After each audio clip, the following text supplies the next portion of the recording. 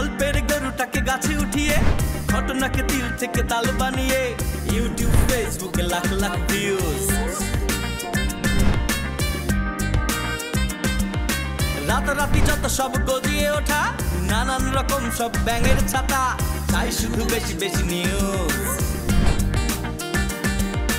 বেশি বেশি বিনোদনে খরচ কর hitotnews24.com hitotnews24.com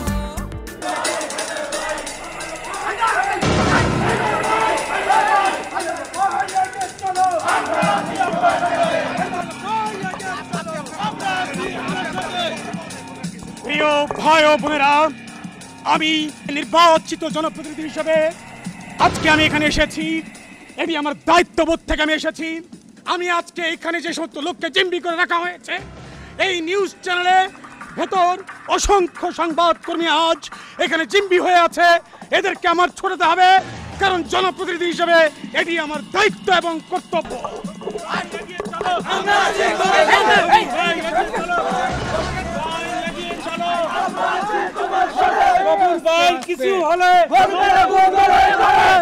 আমার সাংবাদিক ভাই ও বন্ধুরা, আমার দেশবাসী ভাই বোনেরা, আপনাদের উদ্দেশ্যে একটা কথা আমি বলতে চাই। এই যে যত সব অপকর্ম ঘটছে সব কিছু ওই হায়দার মিয়াই দায়ী। আমার কাছে প্রমাণ আছে, কিছুদিন আগে এই হায়দার মিয়া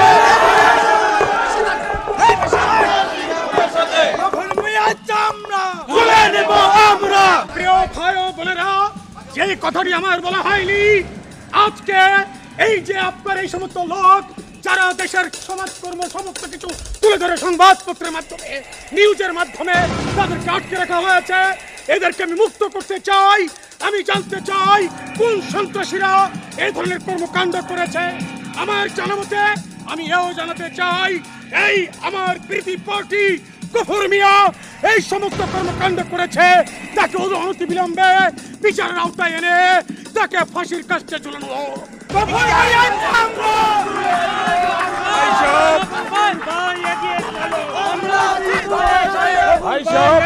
সিনিয়র রিপোর্টারদের একটু থাকতে দেন আগে। কিছু হলে সিনিয়র রিপোর্টারদের কথা বলবো কিভাবে? আপনি বলেন। প্রিয় বন্ধুগণ, সাংবাদিক ভাইয়েরা, আমার দেশবাসী, আপনাদের উদ্দেশ্যে আমি একটা কথা বলতে চাই। এই হায়দার মিয়া যত অপকর্ম আছে সব কিছুর সাথে জড়িত এই হায়দার মিয়া। আমার কাছে প্রমাণ আছে, তিনি কিছুদিন আগে একটি ফেসবুকে স্ট্যাটাস দিয়েছেন। এই অপকর্মের কথা স্বীকার করে তিনি ফেসবুকে স্ট্যাটাস দিয়েছেন। তাই আমি বলতে চাই, অনতি বিলম্বে এই হায়দার মিয়াকে গ্রেফতার করা হোক, তা না হলে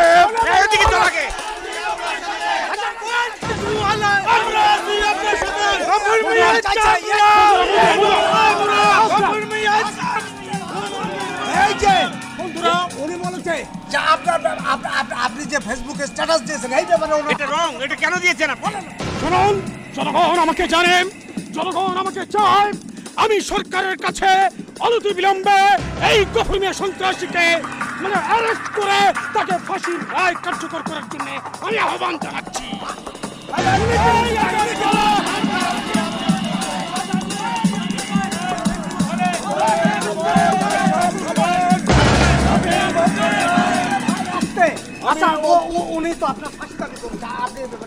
আমি বলতে চাই সরকারকে, আমি বলতে চাই অনুনয় বিনয় করে আমি বলতে চাই, হায়দার মিয়াকে অনতি বিলম্বে গ্রেফতার করা হোক, কারণ তিনি এই ঘটনার সাথে জড়িত। তা না হলে ভবিষ্যতে এই ধরনের ঘটনা আরো হায়দার মিয়া ঘটাবে। আমার সরকারের কাছে জোর দাবি, আপনি যত সম্ভব তাড়াতাড়ি তাকে তদন্ত সাপেক্ষে গ্রেফতার করুন।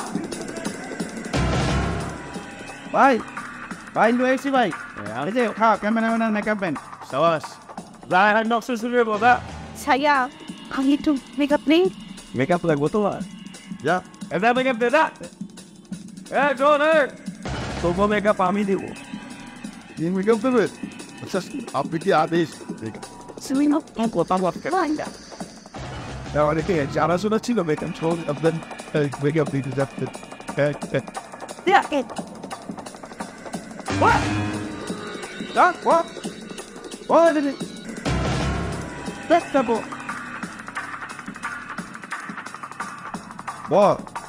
সব ঠিক আছে না শুরু করবো না আচ্ছা ঠিক আছে শুরু করছে বাস শুরু কর ভাই শুরু করতে তুমি যে শুরু করার আগে জানে কি করে না ওই 1 2 3 প্রিয় দর্শক আপনাদেরকে আমন্ত্রণ জানাচ্ছি এত কিছু বলি কেন টক শোতে আমি রয়েছি আপনাদের সাথে সঞ্চিদান এবং আমার সাথে রয়েছে এ দেশের দুজন অনেক বিখ্যাত ব্যক্তি এই একজন রয়েছে আশরাফ হাকিম আর একজন রয়েছে মাইজিন রাকিব না ওই যে আশরাফ শিশির আর হলে গিয়ে ওয়াইদুল হাকিম জি দর্শক ভুল ত্রুটি হলে আপনারা আমাকে ক্ষমা করে দিবেন সোনা তোমার বললে হোক তুমি বলো আচ্ছা ঠিক আছে দর্শক ইতিমধ্যে আপনারা জেনেছেন যে আমাদের নিউজ চ্যানেলটি একদল সন্ত্রাসীরা জিম্মি করে রেখেছে না সন্ত্রাসী না বলো গুন্ডা জিম্মি করে রাখছে বলো আচ্ছা দর্শক গুন্ডারা জিম্মি করে রেখেছেন গুড দর্শক আমরা এখন জেনে নেব শিশির সাহেবের কাছ থেকে শিশির সাহেবের অনুভূতি শিশির সাহেব আপনি বলুন এই যে গুন্ডারা আমাদেরকে এখন জিম্মি করে রেখেছে আপনার অনুভূতিটা কি আপনার কেমন লাগছে আর ওনাদের উদ্দেশ্য কি আমাদের সবাইকে জিম্মি করে রাখার বলুন আপনি আপনার দর্শকদের সাথে কথা বলুন কথা কষ্ট না তুই আসলে বিষয়টা হয়েছে যে আমি পরে বলবো হাকিম ভাই আগে বলবো ভাই তোরা জিজ্ঞেস তুই কষ্ট আলোচনা দেখা যাচ্ছে তুই তোতে এতদিন খালি নিজে কল লেগে অর্থে রেখে দেওয়া করছে কি যেন প্রশ্নটা ছিল আবার বললে তো না হয় বলতে হয় ওই যে আপনার অনুভূতি কি এরকম জিম্মি হয়ে থেকে আর তারা আমাদেরকে কেন জিম্মি করে রেখেছে আপনি কিছু বলুন দর্শকের উদ্দেশ্যে আসলে অনুভূতি বলতে মানে খুবই ভালো গুন্ডা ভাইরা আমাদেরকে জিম্মি করে রেখেছে রূপসজ্জাকারের কাজটি উনি নিজে স্বয়ং করেছেন অনবদ্য ওনার হাতে এত সুন্দর যে আমাকে খুব স্বস্তি লাগছে দর্শক আপনারা দেখছেন আমি কি বলবো মানে দারুণ একটা অনুভূতির মধ্যে আছি আমার জীবনে আজকে বোধহয় সাঙ্গের দিন যদি আপনাদের এই টক শোতে কোনো ধরনের বিনোদন দিয়ে থাকে হ্যাঁ চোখে দেখতে পারে আমার যদি অনুষ্ঠান ভালো লাগে তবে আমি আশরাফ শিশির আপনাদের হৃদয়ে বেঁচে থাকবো সারা জীবন আপনাদের মনের মধ্যে থাকবে এই আশা ব্যক্ত করে আমি আমার বক্তব্য শেষ করছি ঠিক আছে ভাই এবার হাকিম সাহেব আপনি বলুন আপনার অনুভূতি কি আপনি এই যে এখানে জিম্মি হয়ে আছেন আপনার কেমন লাগছে আপনার অনুভূতিটা বলুন ভালো লাগছে কিন্তু কেন জিম্মি করে রেখেছে সেটা তো আমি জানি না ওনারাই ভালো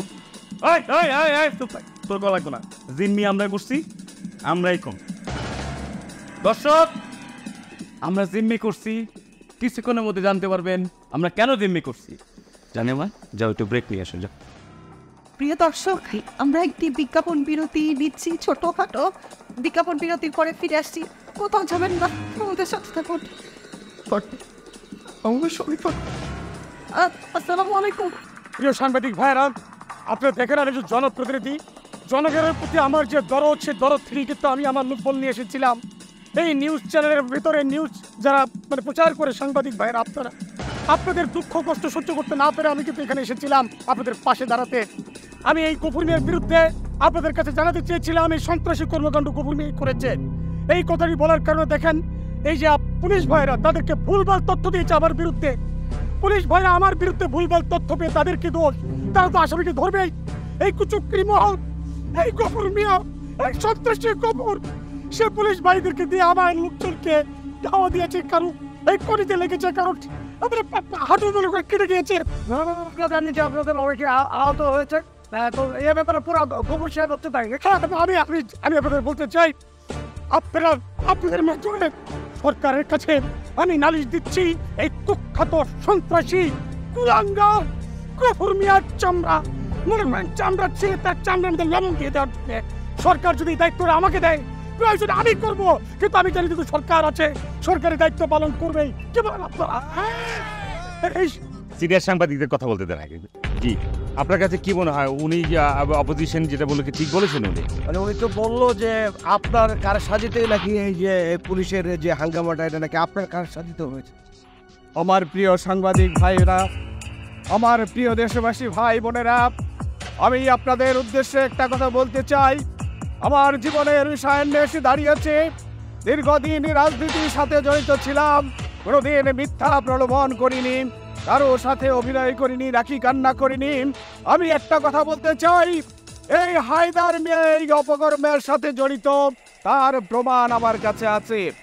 তার প্রমাণ স্বরূপ আমি বলতে চাই, কিছুদিন আগে তিনি ফেসবুকে একটা স্ট্যাটাস দিয়েছেন, সেখানে তিনি উল্লেখ করেছেন যে এই অপকর্ম তিনি নিজে ঘটিয়েছেন। ঠিক, তাই আমি আপনাদের মাধ্যমে বলতে চাই, তাকে অনতিবিলম্বে গ্রেপ্তার করা হোক, তাকে ফাঁসিতে ঝুলানো হোক। মূল অপকর্মটা আপনি করেছেন।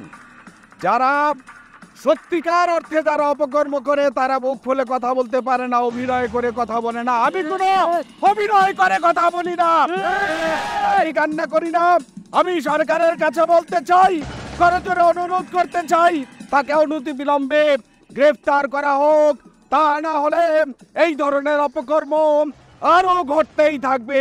তাই আমি আপনাদের মাধ্যমে সরকারকে বলতে চাই, তাকে অনতিবিলম্বে গ্রেফতার করা হোক।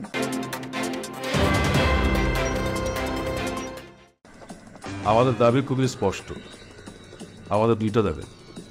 আমাদের দাবিগুলো বলার আগে আমি আমাদের পরিচয় দিতে চাই।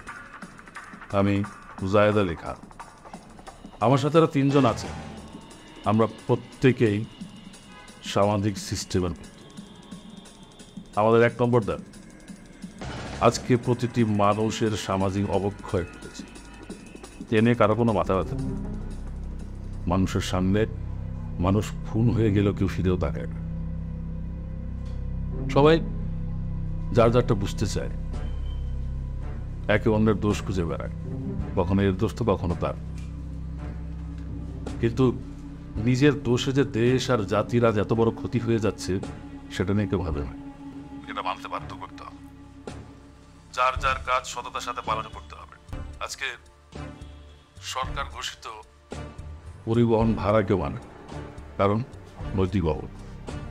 গণপরিবহনের চেহারার দিকে তাকানো যায়, ভেতরে বাইরে লক্ষ্যর ঝোঁক। গণপরিবহন মালিকরা প্যাসেঞ্জারদেরকে মাল মনে করে, হেল্পার, ড্রাইভার, মালিকরা সবাই মিলে প্যাসেঞ্জারদের গলা টিপে ধরছে। হেল্পারকে যখন জিজ্ঞেস করা হয়, এত টাকা ভাড়া চাচ্ছিস কেন, সে বলে মালিক বলে দিয়েছে আমি বাধ্য। কেন? এই অন্যায় কাজ করতে বাধ্য হবি কেন? অন্য কাজ কর।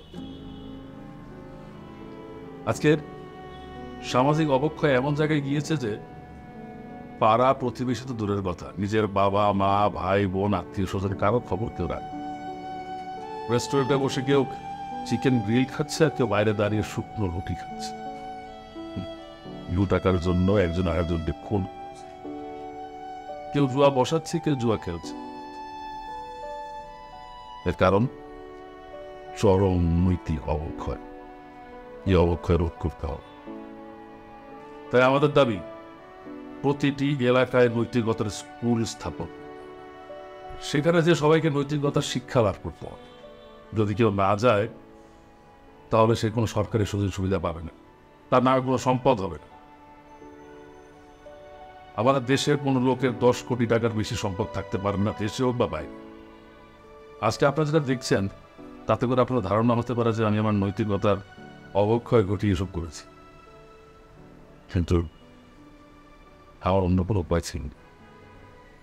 তাই আমি এমনটি করতে বাধ্য হয়েছি। আমার ছোট্ট ফুটফুটে ফুলের মতো মেয়ে রাত্রি 1 মাস আগে মারা গেছে। নরক পিশাচের ধর্ষণের শিকার হয়ে সে মৃত্যু কোলে ঢলে পড়ে। আমি আমার সর্বস্ব ছিল, আমার মা বোনকে বাঁচাতে পারেনি। সেই নরক পশুটা এখন জীব। হয়তো এই মামলাটা বছরের পর বছর চলবে, আর যতদিনে মামলা চলবে ততদিন আমি চলতে থাকবো। আমি এ মামলা চালাতে চাই না।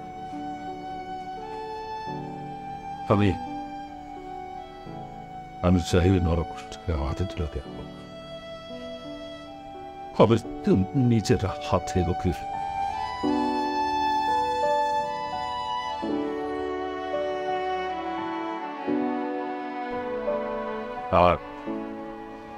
আমার দাবি 2 ঘন্টার মধ্যে মারতে, নাহলে আমি আমার নৈতিকতা বিসর্জন দিয়ে সমস্ত চিকমিদেরকে এক এক করে মিলবেন।